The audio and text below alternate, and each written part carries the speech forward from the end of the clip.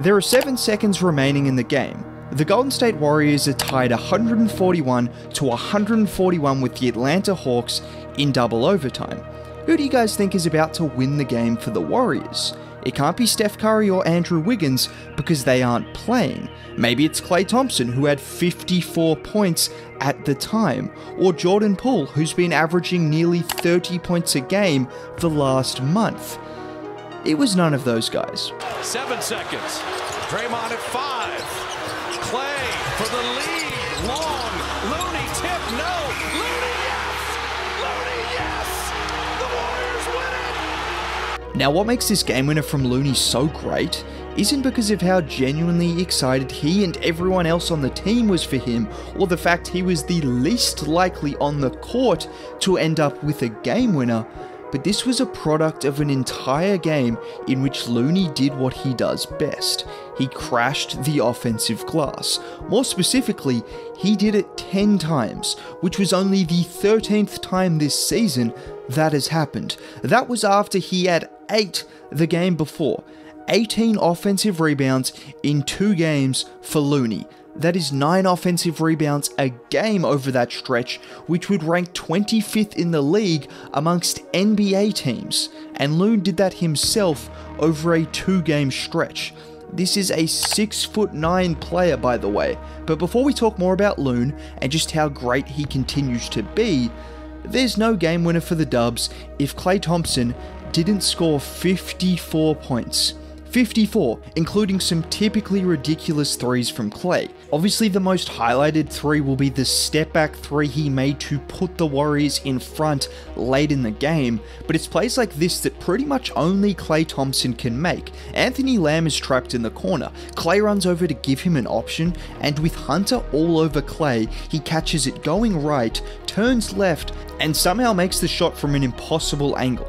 That's a shot that Klay has made look normal, but it is anything but. Or again, late in the game from the opposite corner, where Draymond hands it over to him, and John Collins jumps on the pump fake before Klay shoots while he's still in the air, and makes yet another ridiculous shot from a tough angle. It's this kind of shot making that has led to Klay averaging 35 points a game over his last 4. Yes, 35 on great efficiency as well. But it hasn't just been his 3-point shooting either over this stretch of games. He's been great from 2-point range, he's used his size to finish inside, and against the Hawks in particular, his playmaking was great. You might wonder how it was great when he had 54 points and only 3 assists. Well, after Klay got off to such a hot start, the Hawks were pressing him on a lot of those handoffs, and Klay did such a great job at not forcing shots, like on this play where he makes a perfect pocket pass to Dre,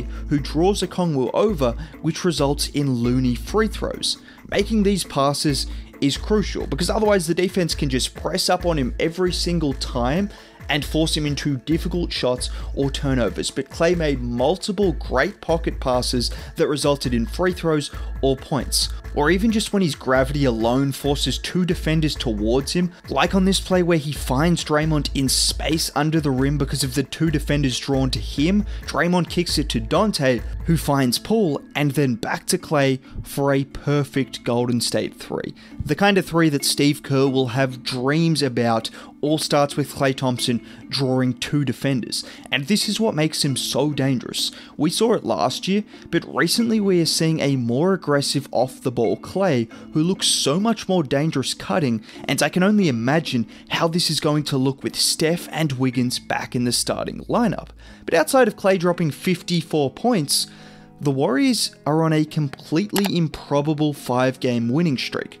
You probably think I'm talking about the absence of Steph and Wiggs. That's one thing, but just forget about that for a second. It's now 4 games in a row that the Dubs have gone on a run to finish that game, with 3 games in a row now that they have come from behind to win. 4 games ago against Charlotte, they were tied at 101 to 101 before going on a 9-4 run to close out the game. 3 games ago against Utah, they were down 101 to 97 before going on a 15-6 run in the final 7 minutes. And against Portland, well, they went on the run of all runs, a 16-2 run after the Blazers had a 110 to 102 lead with 5 minutes remaining, only to do it again against Atlanta after the Hawks had a 9-point lead with 5 minutes remaining. There is genuinely something different going on in Chase Center, because not only are the Dubs winning in miraculous ways without Steph Curry, but here's an even crazier stat. Do you remember the 2016-17 Warriors team? Yeah, the team with Steph and KD. I think you remember them.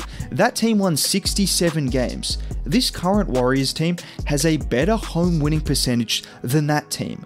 They won 67 games. This team is on pace to win 43 games whilst having an 85% win rate at home. If the Dubs can just be okay away from home, even if they're bad but not the worst in the league, they're a top 4 seed guaranteed because of this home court advantage. Now, I've mentioned him 100 times already, but the biggest reason the Dubs have continued to close out these games is DPOY Mond. Yes, we have to talk about Draymond's defense again, because he came up clutch for the 4th game in a row. I'm just going to show you guys one play. 4 minutes left in the game, the Hawks are up 4. JP gets his shot blocked. Yeah, that happened a few times that game. No other Warriors player gets back in defensive transition, which leaves Draymond in a 3-on-1 situation. DeJounte makes the right play and passes when Dre starts committing to Trey, but Dre turns around and swipes away a surefire DeAndre Hunter layup.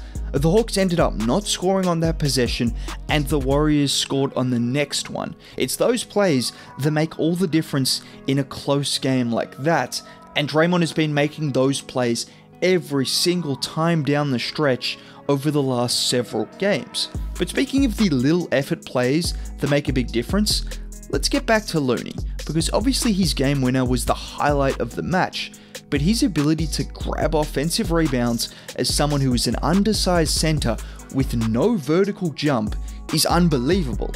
He's just smart. The second he gives the handoff to JP here, he knows Okongwu will be drawn out, which allows him to get to the rim and grab the board over a smaller defender.